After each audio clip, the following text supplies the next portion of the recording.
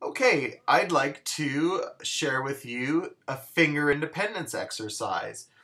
We're going to go to the fifth position, and if you remember, position is indicated by where our first finger, our left hand first finger is. So if I say fifth position, it means I put my first finger on the fifth fret, and this area right here is the fifth position, and all the notes,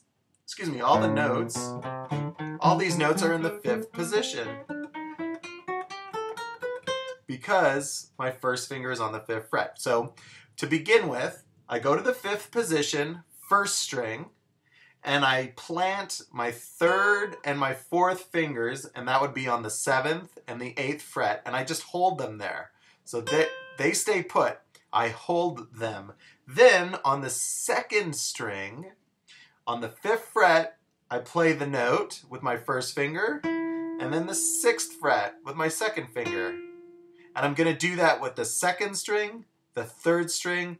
This week we added the fourth string, and I'm going to go ahead and do all the strings, so second through sixth, so you know what I'm talking about. Here we go. Second string, I'm just going to go 3, 4, 1, 2, 3, 4, 1, 2, 3, 4, 1, 2. And then I'm going to return, and I go backwards. I start with my second finger, going to my first finger, and then I go to the next string, second, first, etc. So now I'm going to return on the sixth string. So I'm going to go 3, 4, 1, 2, 3, 4, 1, 2, 3, 4, 1, 2, 3, 4. So this week we've only discussed the second string, the third string, and the fourth string, and I'll play that for you. So here we go. 1, 2, 3, 4. 1, 2, 3, 4. 1, 2, 3, 4. 1, 2, 3, 4. I'll do that again.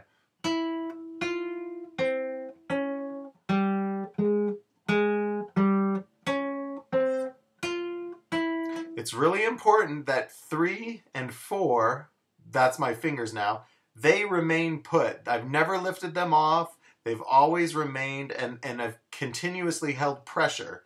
So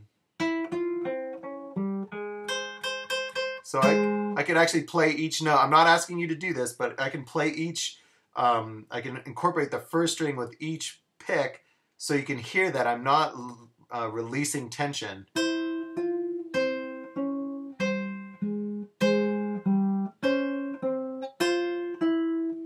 And I was just trying to illustrate that I'm holding those down, because that's part of the independence that you're gaining, is your mind is controlling them to say, stay put 3 and 4, and then play 1 and 2.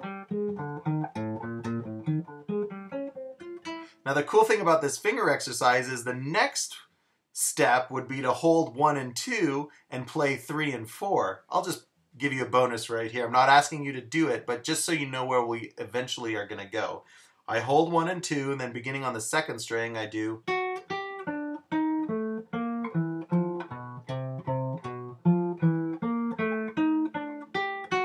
And then backwards.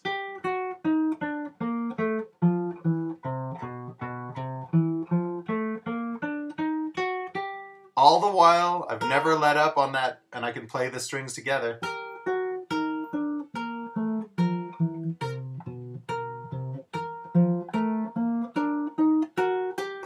Okay, that's finger independence.